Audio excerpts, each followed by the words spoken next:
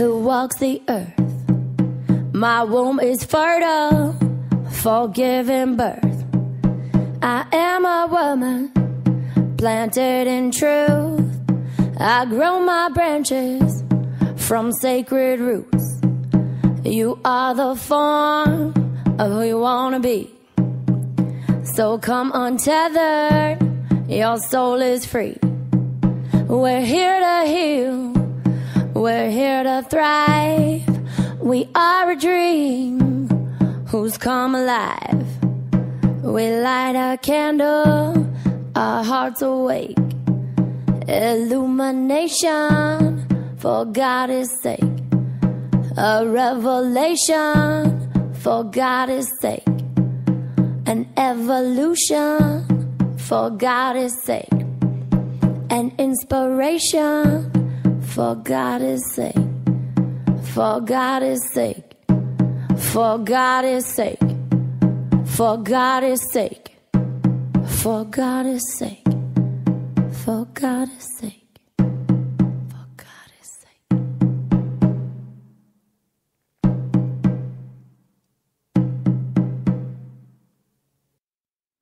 And so it is. Hello, Essence. This is Jody England, and you are listening to Wild Soul Medicine Radio. I'm back. I'm back from the coast. I was out and about last week giving my big talk on Wild Soul Medicine, LA style, and it was a big deal. It was a big deal for me. I haven't actually given a live and in-person talk for about 5 years. And it worked a lot of edges for me, a lot more than I expected it would, because, you know, I show up and do this every week. And so I thought, it'll be fine. And then when I got closer and closer, I noticed all of those pieces moving forward around, you know, actually being the fullness of my essence in person, and also in front of a group of women who don't know me very well or at all, and figuring out like what's the way to be all of me and also honor all of them, and and not have any of my safety outs of I can get a cough drop if I need it, or I can mute myself, or I can close my eyes and listen, So it was a really, it was a beautiful experience, and I've shared that over the last week. Many of you have watched the video. If you haven't, you can catch it on YouTube, and we'll post the links a few places in case you haven't seen it. So, actually, if you're chatting with us, let's post the link over there, Katie. It's www.wsmrchat.com. WSMRchat, as in Wild Soul Medicine Radio chat.com. We'll post the link to the video if you haven't seen it yet. And so I'm going to begin there with our talk for this week, because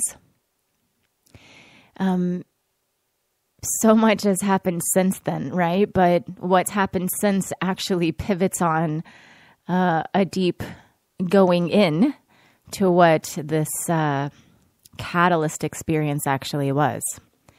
So I'm going to tell you a little more about it. So as I was,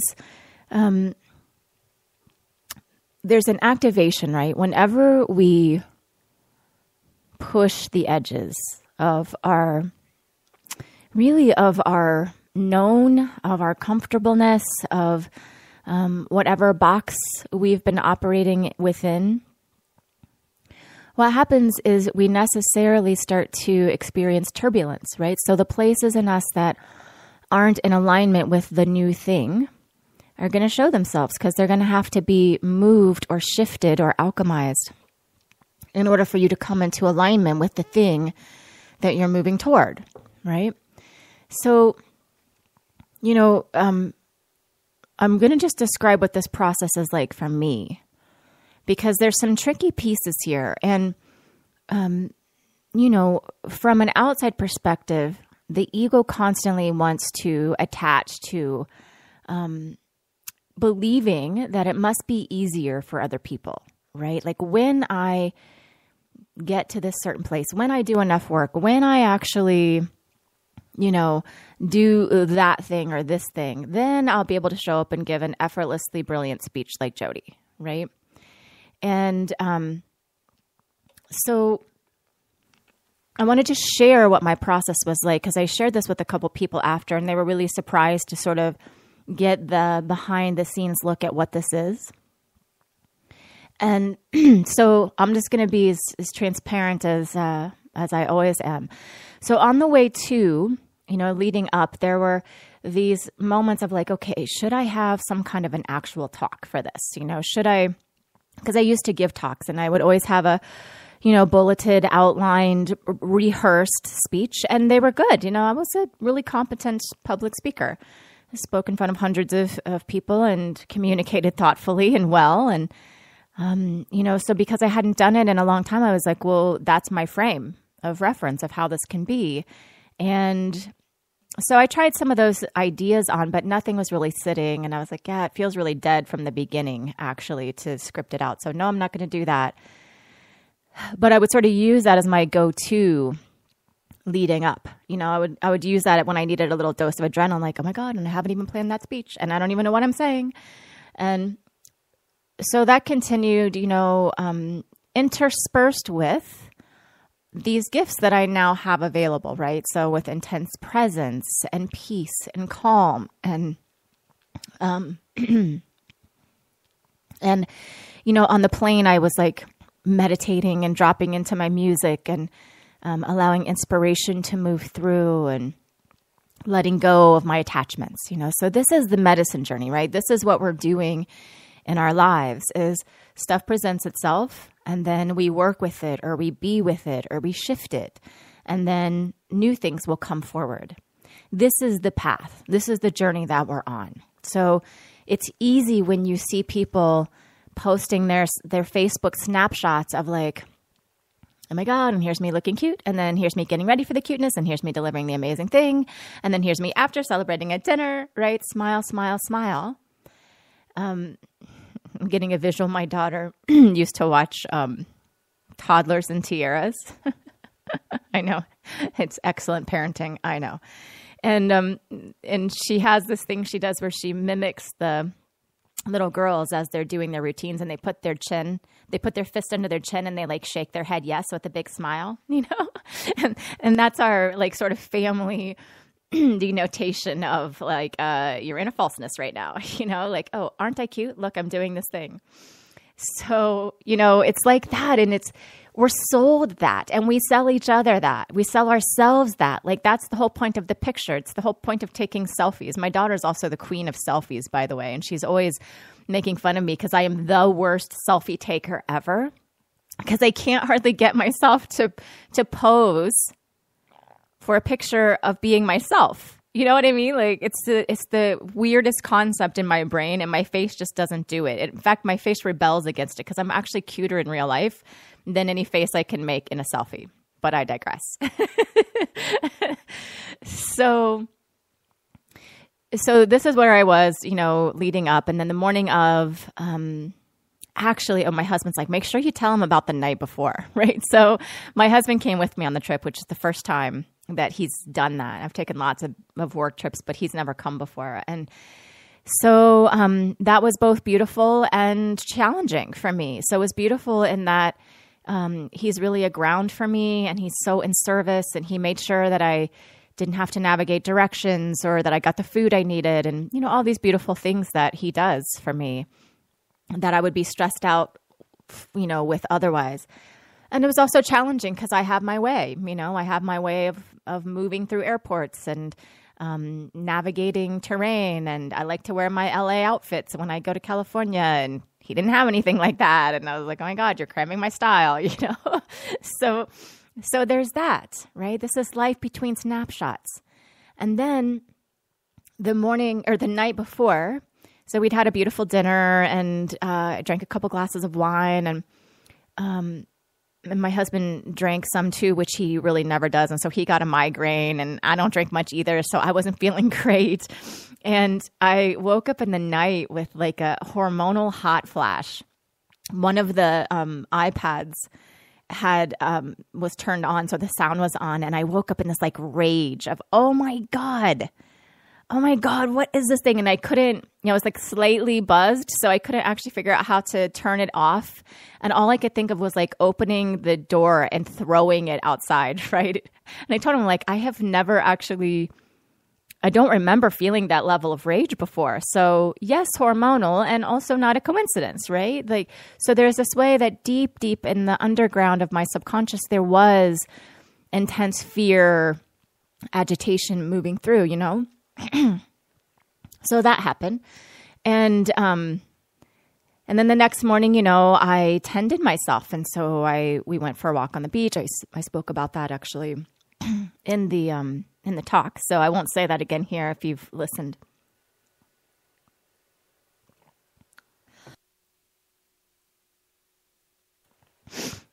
Yeah. Even a lot moving through here today too. So I ended up going to the beach, had a meditation, came and gave the talk. The talk was amazing.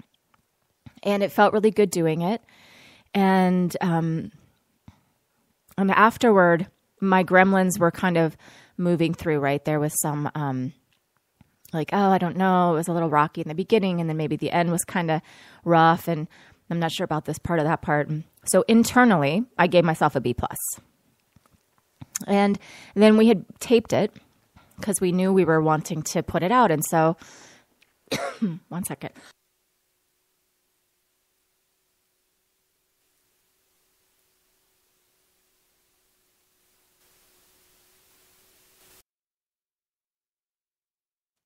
Okay.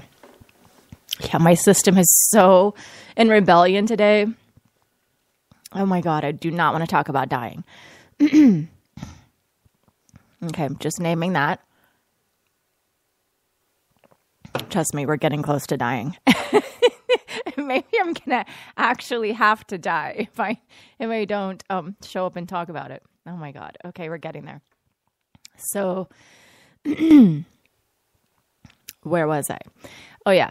So I gave myself a B+, and then the video came out, and I watched it the following morning with my husband, and I was mesmerized by myself. I was like, oh my God, I look so good. Like I can really see my essence. I'm glowing. I'm in my genius. That is some real medicine work happening there. And I'm so glad it translated, to the screen. And so I was very happy with it. And so we put it out, and it was wonderful to watch, people say like, oh my God, I see you, and you're shiny, and you're beautiful, and this is, so good. And my ego was loving it. My ego was really loving it. And I have to say, I rarely listen to my radio shows. I don't usually go back and see how I did, because actually I know that's not in service of my freedom. And yet I was sort of struck by the novelty of the video. It was a little bit like somebody who's been on a desert island for years and years, finally seeing a TV, except for I'm on the TV. So I admit I watched it a few more times. I watched it on the plane. I watched it when I got home. I watched a little bit of it with my daughter. And so there was this way that I was subtly and not so subtly attaching to the goodness, right? To a moment of doneness, to, I did that thing. Did you see it? And we will do that, sisters. We will totally do it. And I don't even know that we need to forgive ourselves for it, because actually it's part of what our egos are made for. And there's something beautiful about being able to celebrate yourself and to see yourself without demurring, without shying away. So I have no apology for that. I really don't. And and then one thing that was so beautiful is when I came back, there was a woman in the tribe who posted something along the lines of like, where I really loved watching your talk and it moved me in all these ways. And if it really was difficult for you to stand up in front of an audience and speak in essence, you sure made it look easy, right? And I love the honesty of that, honest to God, because when I looked at it, I thought the same thing. I was like, oh my God, I look like I've been doing this for 20 years. Like I'm a professional speaker, you know? And so I wanted to just name that because I feel like two things. One, that's what it looks like when you show up in essence. It looks like you've been doing it forever. You don't have to try. You don't have to be practiced. It doesn't have to be something you have an expertise in. But when you're in essence, everything just seems good. And it is good, you know? And so always keep me honest and always ask the questions. And I promise that I will never say that I'm feeling vulnerable if I'm not feeling vulnerable. And also it was a beautiful lesson for me too, to witness, wow, it can feel like that leading up to, and then it looks like that when I'm dropped into the sweet spot, you know? So again, love that question. And then I had breakfast the last morning of the event there were several of my magic school students at the event also. And so they were asking what did it feel like to do that in front of people. And I was sharing my process with them, and I was saying, you know, about giving myself an internal B+. And before I could even finish how I had upgraded myself later, they were all interrupting with like, oh my God, it was so good. And then this part and then that part. And I go, I know. And then I saw the replay and I gave myself an A+. And I'm just sharing with you this whole process of, you know, even during it, my ego's having a commentary, right? Of like, this is probably totally off the rails. This is so deep for these women who just came for a business conference. What are you doing here? Right? Where are you going with this? This is all the chatter that's happening in the background while I'm in this beautiful sweet spot of my genius. And one of my students said, are you kidding me? That still happens? That never goes away? And I said, for me, it hasn't. You know, for me, it doesn't. I don't imagine that it ever would go away because I do have an ego, you know, and if I tried to make it go away, I would really just be burying it, you know, and they were sharing like, well, there was this one woman who shared that she's trained her ego to only say nice things. And, you know, I said, well, maybe that's a thing. And to me, that feels like actually muting the truth. So the truth is, I don't know where this is going. And the truth is, my ego has some stuff to say about it. And the truth is, I'm both. I'm a genius soul and a human ego. I'm both of those things, you know. So for me, I'll just let both happen. And I don't make it wrong. And so I wanted to share that too, that, you know, as you're putting your things together, as you're putting yourself out there and the fear comes up, you know, sometimes we take fear as shame, or we take fear to mean that we're not quite ready, or we should have practiced more, or we should know more, or do more. And I would say fear means you're right on track, beloved. It means that you are doing exactly what you're supposed to be doing. And the fear doesn't have to go away for you to be brilliant. And the fear doesn't even have to go away for you to feel amazing, right? Because there's a way that, you know, that fear is also living. And it's only when we have a story that fear is bad that fear hurts. So when we get attached to believing that fear means we're doing it wrong or bad, or we're really going to die, or, right, any of those things, then all of a sudden fear has a feeling. And fear has a whole story, and fear, the shadow of fear becomes bigger and bigger, you know? And so when I share this story, like a lot of times, you know, even when I share my life, like somebody was reflecting to me the other day about, wow, what a big, you know, tough year you've had, meaning me. And I was like, oh, really? Have I had a tough year? What have I had? And she was recounting my year, right? Of like, oh, and then you had that kidney stone thing. And then you separated from your parents, and then, you had magic school, and that was such a giant thing. And she was naming all these things, and I was like, wow, that's a lot when you say it that way. But in my experience, I actually feel like I've had the best year ever. Literally the best year ever. This is the most alive I have ever felt. It's the happiest I've ever been. It's the most epic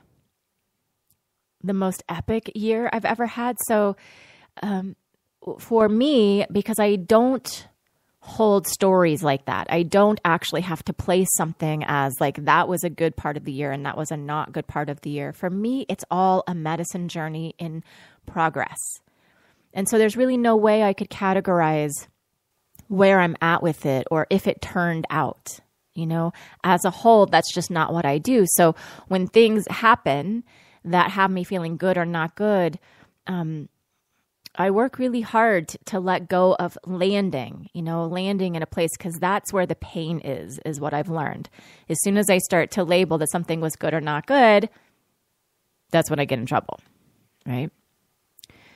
So, having said all that, I came home from California feeling pretty high. I love it out there. It's my place. It's my people. I love being just with my husband and being free and doing my work. I mean, what's not to love? So we came home, and as we were coming home, stuff began to happen, right? So my tailbone was really sore from sitting on the floor with some friends, for hours the night before. And we got home really late at night, and my friend who was watching our kids while we were gone, her children had gotten, high fevers and pukey. And so she had to leave early. And then our furnace had broken on one end of the house that was freezing. And then we start to notice there's this like weird smell, and we can't figure out what the smell is, but it's literally like a smell of decay in my house. And I'm not putting any of this together, right? I'm just irritable. I'm tired. I'm like, okay, let me just get to sleep. I just need some rest. I need to settle into my house, Then I ended up starting my moon the following day, and it was really, really intense. And I have a dear friend who was going through a really significant emotional turmoil and really needed support, but I wasn't feeling super supporty. And also I was feeling intensely what she was going through. And so again, through all of that, what I was doing is like noticing, and also kind of riding above it a little bit, right? Like, oh, and then let me watch my show again. Let me watch the Jody show. That time when I did that awesome thing, these people are bringing me down. But this moment was good. This is what's happening. This is what our ego does, right? So Monday morning, my menstrual cramps were such that I was like, okay, I really desire some relief here. And I really don't do much traditional medicine at all. And I had just read a thing about, ibuprofen causing all of these like horrible health issues. So I was like, okay, I'm not even going to do the ibuprofen for this one. And so I had some herbs. And normally, herbs are pretty good for me. And so I took some herbs that, 99% of people use, and they work beautifully for easing menstrual cramps. And for me, it activated a full-on journey, like a 10-hour journey. And it was the most dark and intense experience where there was this part of me that's like, what is happening right now? Why can't I stop feeling, so weird? And also there was literally nothing I could do but surrender. So I spent the entire day in my bed, and was front and center to the freak show of death. And my body was okay. It was really uncomfortable in my body. So there was, there was intense sensation in my body, but I knew I wasn't dying. Like I knew this would wear off and I knew I would be okay. But my mind kept looping and looping, right? So I would try to relax into, okay, this is just a story that's happening and I'm going to let go of that and I'm okay. And then it would loop me back to like, yeah, and then this is probably the worst trip anybody has ever had on this. And then you let go. And then what if you die? Right. And then it would be some other wild story. And I could not find a way to navigate it. I kept looking to like, can I connect with the spirit of the plant? Because I know how to do that. And it was like, no, there's no spirit here. Like this, it's literally just this like square block of darkness. And, I mean, and it was intense. Like my husband was calling, friends of ours that are, medicine women and healers to say like, she almost looks like she's having a spasm or something. And like, is there a point where we should go to a doctor, but who would we call? And because it was obvious it was some kind of a spiritual journey. And, obviously taking me to the hospital was not going to be a thing. And it wasn't exactly a hospital-y kind of thing, though it was very intense. So, at one point I asked my husband just to lay with me because it was so shitty. And so he did. And he just held me and I couldn't even speak to him. I couldn't talk. I couldn't reason it out. There was really nothing else to do but like death, death, death, death, death. You're probably dying. You're going to die. You're going to die. You're going to die. And, I've spoken about this, other times on the show. Like I'm pretty good at being with death. I don't consider myself somebody who has a lot of hangups about death, whether it's my death or other people dying. I'm generally okay with this idea of impermanence. And, I'm Kali, right? So I eschew death and I have no problem with getting up close and personal with destruction and creation. But this was an experience of more being with like, there was a crevice, right? There was a crevice of death where it's like the pointlessness of it and the inevitability of death, like not death to create, but like death as an end, as a dead end, really, right? And so I had no choice, I had no choice but to really be with it. And there were a few moments, right? There were a few moments where after hours of surrendering, I actually got to this beautiful place of almost samadhi, just like bliss and peace and like, realms I've never been in. So beautiful. And I also could feel like, okay, don't move a muscle or you're going to have to go back to the top of the spiral and do that thing again, Yeah.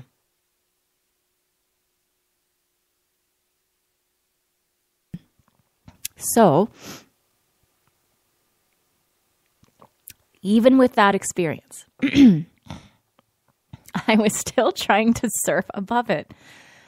So I was just irritable the rest of the day. I barely spoke to my family for the evening. I just stayed in bed under the covers and I was feeling a little shame. Like, I can't believe I wasted a day by taking those stupid herbs. And I had a lot of stuff I was supposed to do today because I'm Jody England. And I gave that amazing talk and I have a lot of things I need to create. Right. So there was still a way I was holding myself separate from it very subtly. So 90% of me is this like calm medicine woman that is appearing before you. And then there's the 10% where my ego was like, no, I'm not doing this. That wasn't my journey. That wasn't even a lesson. That was just some stupid mind loop that those herbs put me in. Right. So, I let it go. And then this morning, as I started to deepen into what the show is about, I was feeling my general malaise around, I gave the talk and I've already talked about the talk, so I don't want to do that. And also I'm still kind of pissy and I feel really internal and I don't even know what I would talk about because nothing's really happening. Right. And so my beautiful reflectors began to show up and I said, well, what's moving through you? Because nothing's moving through me. Nothing's moving through me that's worth talking about. Oh my God. I am so funny. Aren't we cute how we do these things? So, and literally, like I'm speaking to about it now, but this was like amnesia for me. It was a complete disconnect. Like whatever that death thing was, that was not mine and it was not for me, you know? It must be someone else's energy that I'm working here, right? So, you know, I put out to the tribe, like, what are you all working with? And I mean, this is the stars, right? This is the moon. It's a beautiful super moon again. I actually was in rebellion. I was like, I'm not even reading. Oh my God, another moon. Didn't we already do all of that? Like, I don't even know what this moon, I don't even want to know what it's supposed to be about, right? I'm just not doing that anymore. I'm in the light now. I don't need to do any more shadow work, blah, blah, blah, blah, blah. So I check in with the tribe and they start to, you know, share things like, and there are things about letting go and, you know, how do I move into my truth and how do I hold my center and how do I stay positive in the middle of negativity? So all of these themes, right, is what people are wanting to know about.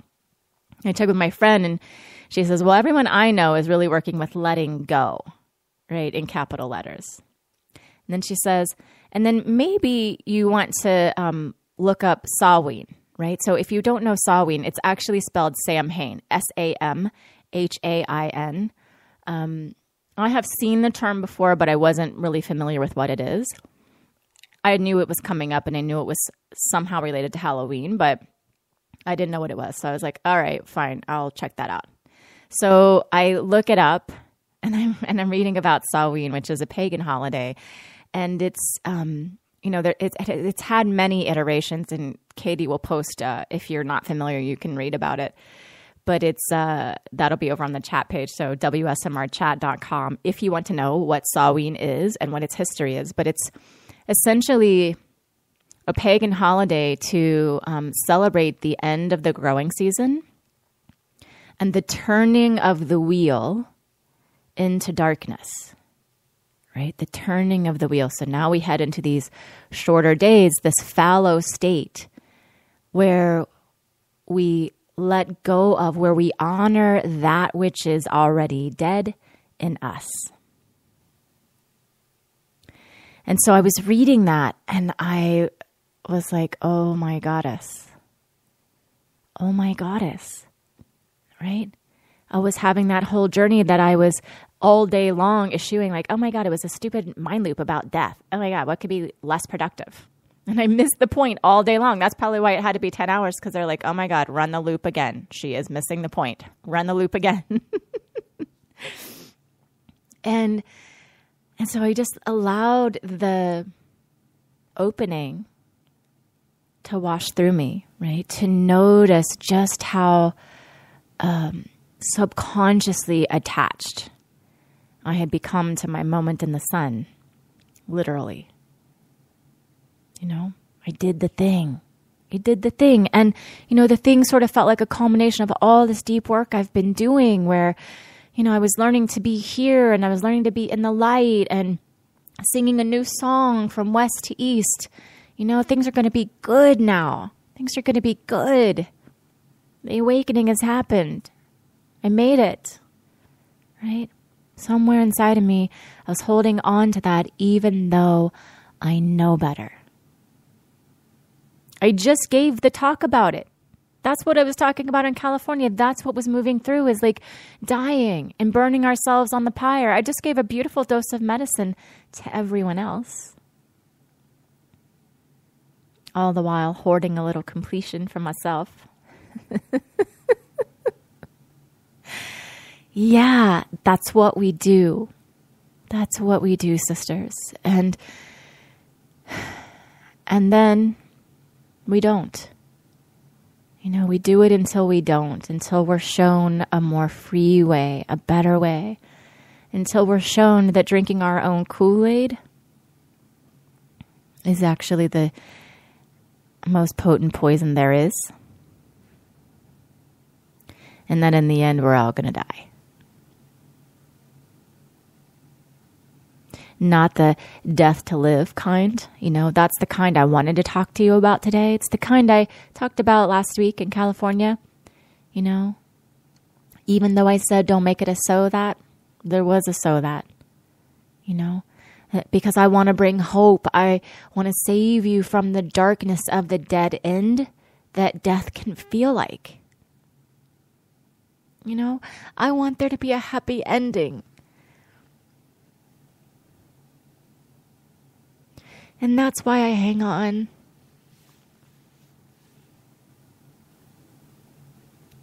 That's why you hang on. You know? Yeah, it's scary. It's scary to let go of everything. To lay your whole self on the pyre. You know, even to lay a little bit of yourself, even to lay like your most favoriteest piece that you keep right down here in the background no one can see. That little girl part of me that wants everyone to love her. And to think she did a great job.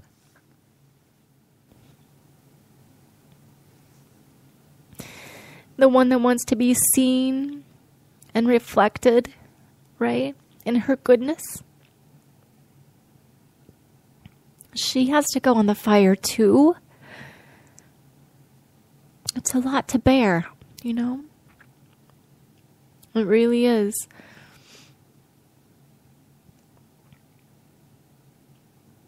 And so, even when I knew this was our talk today, you know, my mind kept wanting to find a way to turn it or pivot or alchemize it or transform it. And it's like the medicine for today, for you, because of your maturity, because of your wisdom, because of who you are,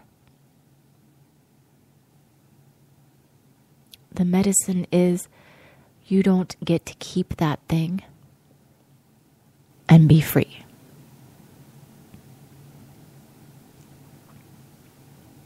You can keep it if you want. You can be the captor. You can be the slave master of your soul.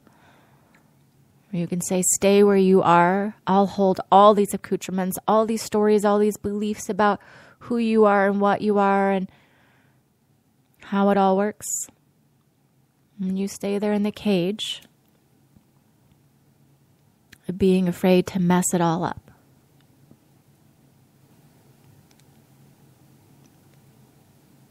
I know.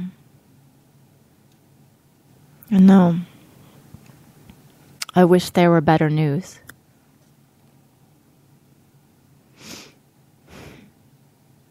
And yet,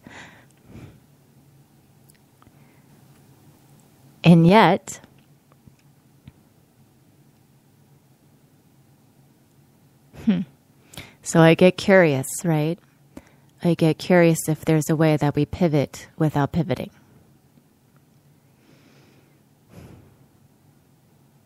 What if we stop believing that there needs to be a better news? What if we let go of our construct, if we begin to dissolve the notion of death? You know, I noticed the last couple of times I spoke about death, when I talked about that journey I had where I didn't come here to die, and then it's exactly why I came here. There's always that moment when I say that where I can feel the deflation in whoever I'm sharing it with, where they're like, oh my God, you're dying, right? Don't leave me. You know, like that's kind of the wave that happens in between that and the moral of the story. And so I feel like I'm always apologizing for, I don't mean death like that, right? And then I got a full dose of death like that. No, what I mean is the death you don't come back from. The pointless, this is the end, it's not coming back. Right? It's like, you know, we all want to jump to the wheel turned, it's cycle of life, it's the end of the season, and to everything is season, and so let's await the summer. Right? And yet, we miss the point where there's the leaf that fell off the tree, and that leaf is never coming back. That leaf isn't going to grow again. It is complete. It is done. Right? If that tree was trying to hold on to that leaf and tie it in its hair or take a video of it or watch that beautiful slow-mo of how the leaf fell to the ground in all its beautiful perfection,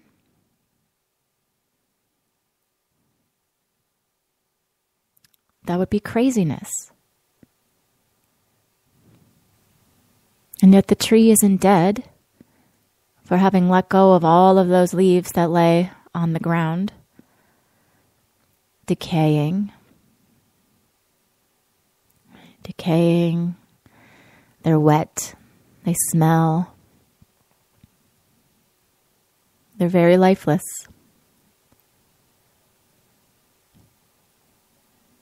Yeah. And it's like tempting to want to go to, and it's perfect, right? But there's this invitation here at Samhain for us to be with the death of it all. To challenge your system, to step out of that comfort zone within you that would want to clean it up or make it into something else, right? Because any place we're afraid of dying, we're not free. Any place we think this thing that we cannot let go of, this relationship, this story, this belief, this way of seeing ourselves. If you're married to that, you're not in truth. Right, so my invitation, well, I guess there could be two. Right, so the first invitation would be to choose one thing. So one of the ceremonies that happens at Samhain is people will put out their fires at their home, and they'll come to the community fire, right? And they bring with them things that they are already dead to. And it may be as, something symbolic. It may be something actual, that they can actually put in the fire of letting go. And they do so in community. It's scary to die by yourself. Nobody wants to do that. Right? Sometimes we need someone to snuggle up beside us and say, if you die, I'll be here to witness. Right? Yeah. So I invite you right now to choose something that it's like not even that you're ready or willing to give up, because those would be the easy things, right? Choose the thing you think you could not ever give away.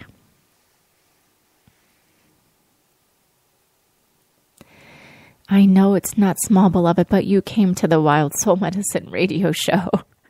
And we don't play small here. That's why you come. So choose the thing. Choose the thing, and as we gather here around the pyre, this funeral pyre, the 1 billion-day funeral, right?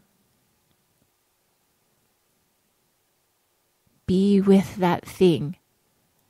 Be with that thing that you're already dying to just by bringing it forward. Just by considering it could be this thing.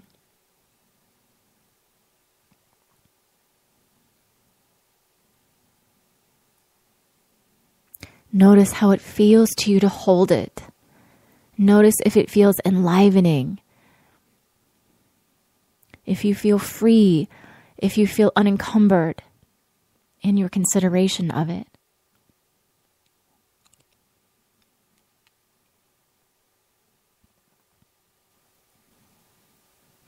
Some of you just switched. Some of you are like, well, I was going to give up that thing, but that's for later. And I'm going to give up a different thing. I see you. I see you. And you're certainly free to choose what serves you. And yet here we all stand together under this very auspicious moon, this turning of the wheel. And there's this space where we want someone to save us from it. I certainly had that experience during my journey. Can't someone talk to me? Can't someone tell me what this is? Isn't there some antidote? Right? As it turns out, the herbs I took, there's no antidote because no one ever has a side effect from them. No one except for maybe half of 1%, which is me. So there was no way out. There was no one who could save me from it. Just as no one can put this thing on the fire for you.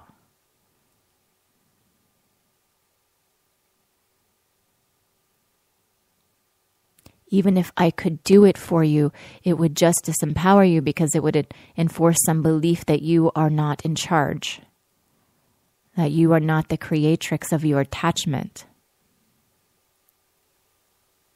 to this story, to this construct, to this illusion of wholeness.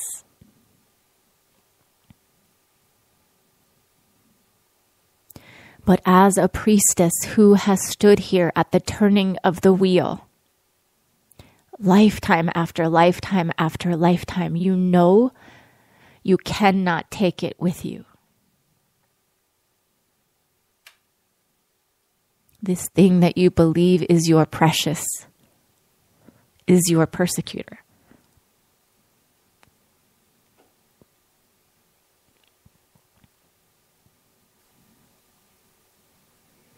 And so some of you are already moving toward the fire, knowing the truth, allowing yourself to begin to become free.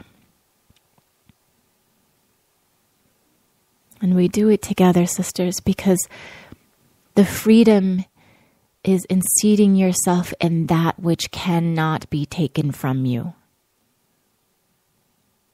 That is the truth. That is the shining light. And so in a way, it doesn't look a lot different.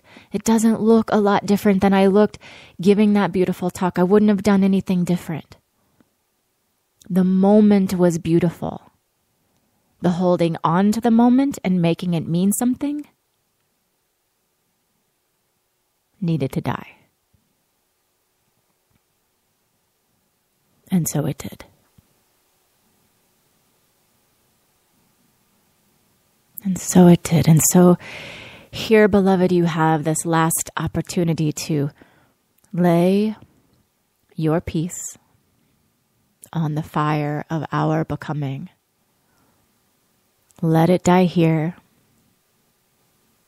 never to be returned to you evermore. Just a dead end. You explored that route. You did it. All the way to and through. And now a new season.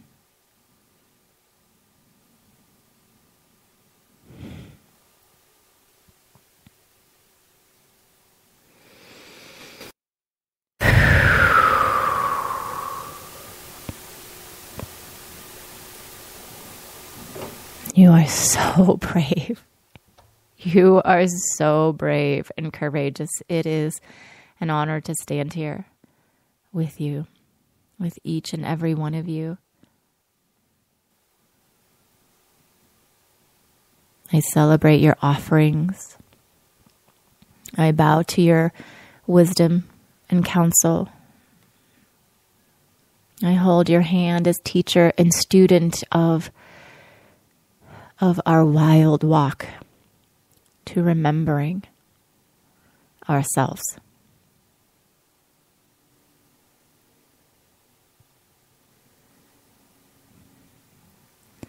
And you know what I feel is this could go a couple ways. So Samhain often has celebration on the other side of it. You can celebrate and have ritual and be with each other, or be internal, or be kind and gentle. You can feast on wonderful food. You can journal. You can share. We'd love to hear from you, to share in the tribe, wildsoultribe.com. We'd love to hear from you about what you burned, if you want to share it, or you might share what your freedom is. If you're really dead to the thing, you might not even want to name it again. So that's one way that you could go with this. And the other way might be some grief. There might be some grief that needs to move in your system. And that's also so okay. It's so okay. Grief is a beautiful creator of space. It's the sloughing off of that which no longer serves. And the letting go of the need to commemorate it. Right? So if you choose the path of grief, I honor that. I meet you there, and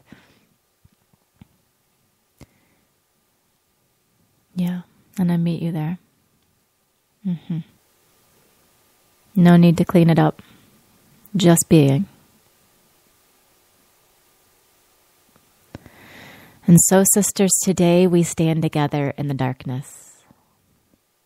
We stand together in the darkness with the light of our freedom, turning our faces orange and bright. And so it is. Until next time, so much love to you. Bye for now.